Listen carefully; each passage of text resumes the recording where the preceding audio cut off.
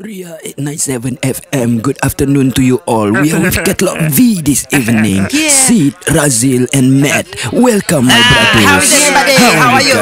How are you guys? Yes. And this is to promote the latest song from the five of you, as I understand, because there is two of you that is not here today, which is Sano, your guitarist, your lead guitar, and Rave, your keyboardist. Where are they now actually? They are serving. They are serving their national service, which is good. That we cannot avoid anymore. Yes, you are right. So if these two are full-time members of the National Service Forces, what are your ways to find time for jamming? Because it's difficult. Sometimes book out, sometimes have to sign in extra, cannot escape, right?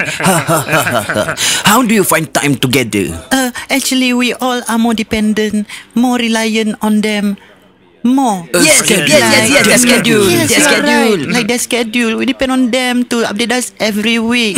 So, in terms of commitment, they have so far have gave more commitment than the rest of us outside, which makes us lucky. They are the kind of people who got brain. Yeah, and maybe to those of you who don't know Catalogue V, they can be said as the familiar faces of Yamaha Asian Beat. Almost every year you guys take part in this competition, yes, but we will talk about Yamaha Asian Beat in a little while.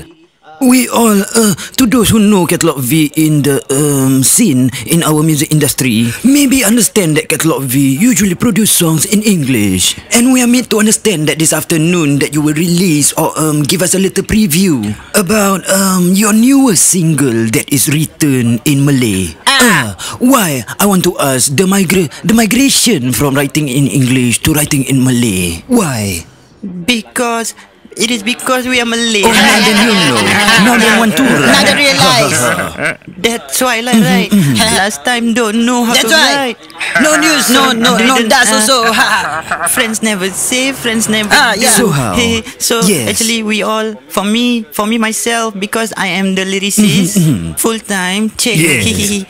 So when I write in English, I realize that the Malay language is much more deeper and much more to me at that point of time my knowledge in Malay is too shallow for me to get involved in writing in Malay. Yes, so I take my time. I do a lot of research until I feel that I'm okay a bit in Malay. Then I write. All right. Congratulations, I say to you. Very There are interesting. people who don't know Malay. They don't want to learn Malay. At least you, Yes. you don't know, but you want to learn. This is what we want in this music industry. Not only anyhow, only. That's anyhow, correct.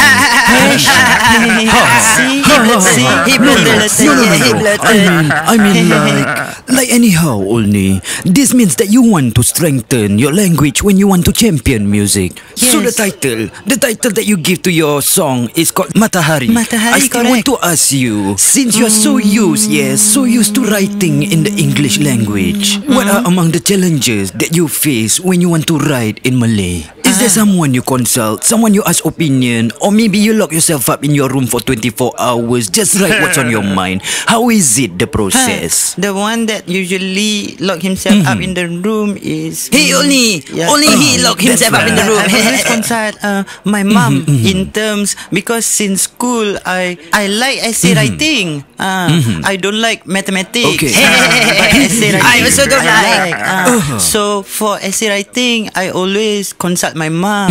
And for Matahari also, actually I after I write the song, for fun, I write the song. But when my mom listen, she's the first to like the song, the first fan of the song. Nodding. She say, hey, this song is nice. So if I don't do, I think she will slap me. So I do this song. So I consult her. And the challenges, going back to your question, Yes. the challenges is, okay, we all Singaporeans. So I have to find this template or a uniform dialect that can be that can be understood by Malaysia, Indonesia. Yes. Because Singapore, we understand both countries. Both, yes, correct. Yes. But I wish to our hope is to export our music so that these countries. So the challenges is to get that like one kind of dialect. The continuity, that's important. To combine everything so that these two countries can also, if they like, can understand, can download, and also can listen. So if I ask to sit and met, usually because we understand in music, there's this saying has Malay chords, English chords, and you are so used to English songs that is written by Catalogue V itself, and there's a little changes. So I want to ask, is there any difference in the producing method that you inculcated for this song? Is it still the Catalogue V way? The sound, how is it? Regarding chord, you ask him first. Chord, you ask him first. Sid, how is it? How is the chord you ask? Because with Catalogue V, we play a lot of different style and music we play. So there's no template, you know. What is nice to us, to the music, we choose the best. So chord-wise, it's the same. No voicing. Not much difference. Not much difference. So we try to suit the lyrics and the standard of the vocalist, because his standard very high. Like whoosh. All right. Whoosh. What is that whoosh? I know so far with what only you whoosh. Sometimes some terminologies only musicians know. Like, bro, give me more whoosh, give me more wah-wah. Yes, correct. You wanna give whoosh, can. You wanna give no sound, also can. Yes, those that understand will understand. We will find out more about Catalogue V and about the production of this song, and maybe a little nostalgia from their time in South Korea performing in front of thousands. 안녕하세요. 안녕하세요. 안녕하세요. 감사합니다. We will return after this. Do not go anywhere.